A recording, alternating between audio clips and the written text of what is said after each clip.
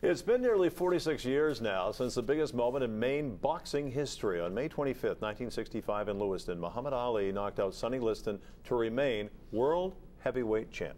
Now in 2011, professional boxing is illegal in Maine and the sport's popularity has plummeted. Prescott Rossi's here to explain. Prescott? Hi, Jim and Carolyn. The Ali Liston fight in Lewiston is the only heavyweight title fight to ever be held in Maine. This once popular sport is on the verge of being knocked out, and now mixed martial arts is the preferred sport for fight fans. The winner, still undefeated, 5 in a row, all by knockout, WABI Wadley. You can't trust anybody in that sport. You know, it's something about it. You know, it's the greed. Many people who have been involved in Maine boxing have their theories as to why boxing's popularity in the state has dropped dramatically. Boxing is a generational sport, passed down from grandfather to son or to grandson or father to son. It's a generational sport. That's not happening anymore. My very first year as an amateur, I fought 32 times, because there was fights in Waterville, Skowhegan, Dexter, Dover, Portland. You could fight Thursday, Friday, and Saturday nights because the economy was great. The money was there for individuals to have gyms. But now it's just, it's tough.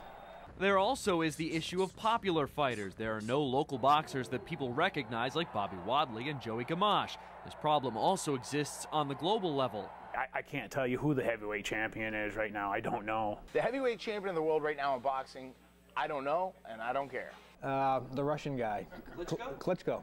Does he hold it? Another big blow for boxing in Maine came a few years ago. There's a law in the books dating back to 1873, making prize fighting illegal in Maine unless governed by an athletic commission. When the Maine Athletic Commission was dissolved in 2007 as a cost-saving measure, that opened the door for mixed martial arts to become the top fighting sport in the state. A lot of different aspects to mixed martial arts. You have to be proficient, not just with your hands like boxers, but you have to be able to kick, you have to be able to wrestle. While the number of boxing gyms in Maine have fallen, the number of MMA gyms and schools have risen. MMA fighter Marcus Davis owns the Team Irish gym in Brewer. I'm training guys that want to fight. I'm training men, women, and now I'm going to be training kids in a kids mixed martial arts class. For whatever their goals are. I don't care what your goal is. With the rise of MMA, people have begun wondering what will keep mixed martial arts from going the same direction as boxing. Take care of their fighters, and be honest.